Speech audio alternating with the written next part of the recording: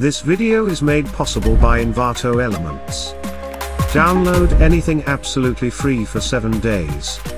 Check the first link in the description.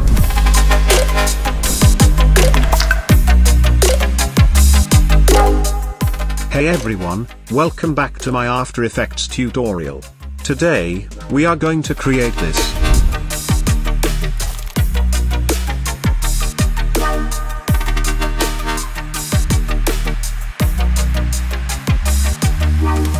So let's get started. Open After Effects and create a new composition. I am calling it Liquid Lines. As always, I am using the 1920 by 1080 resolution, at 30 frames per second. You are free to use your own settings. Now the first step is to create a new shape path. So go to the tools, and select the pen tool.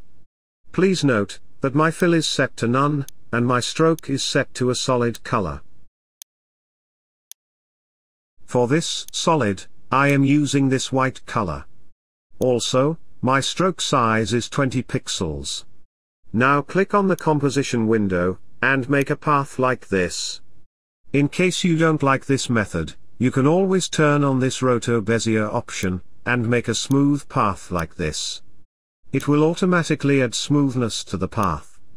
But I really don't like to use it, because it does not give me the flexibility for making the required shape. So let's undo that, and then turn off this Roto Bezier for now. I am creating a path manually like this. Of course, you can choose your own design. I have created this random stroke path. Now I am going to smooth out the corners of this path using the handles. It will take some time, but the result will be much better. In case you don't know how to use the pen tool, you can let me know in the comments, and I will make a separate tutorial on it.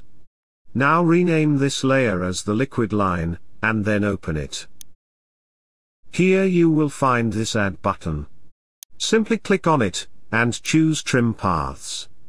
Now open Trim Paths, and here we will use this End option, for animating this line.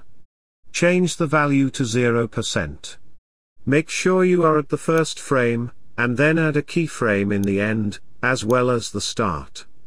Then go to around 3-second position, and change the start and end value to 100%.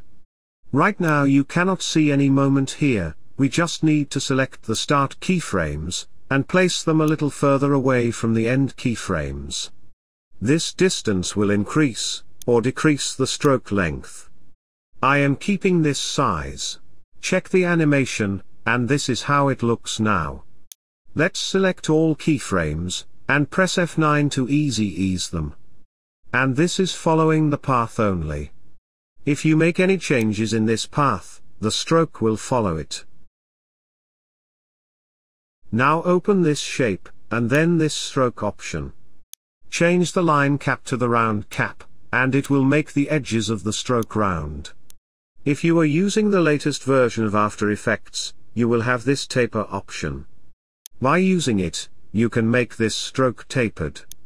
But I am guessing you may be using the older version of After Effects, and you don't have this feature, so I am going to ignore it.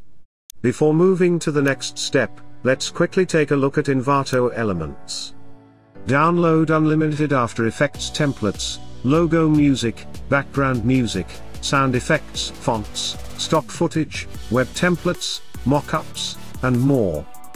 Visit the first link in the description, and download anything for free for 7 days. Let's make it a little liquid. Minimize it to get some room. Now select it, then go to the effects and the presets, and search for the Roughen Edges. Apply it to the layer, and I am going with the default setting. Now make a duplicate of this layer, and then place it a few frames forward. Now open this layer. Then Contents, Shape 1, and then Stroke 1. Here we have this dashes option. Simply click on this plus icon, to add the dashes, and change the dash value to around 30. Also, I am changing the stroke width value to around 14. Now make one more duplicate of it, and this time I'm going to make just a minor change.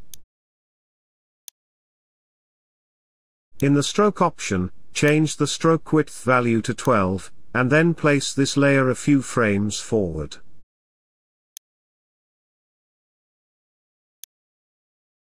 I am also playing with the dashes option, for achieving a different look.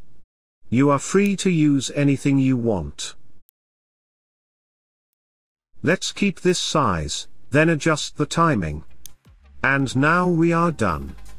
See how easy it is? So this is it for today. I will see you in the next one. Till then, good luck, and peace.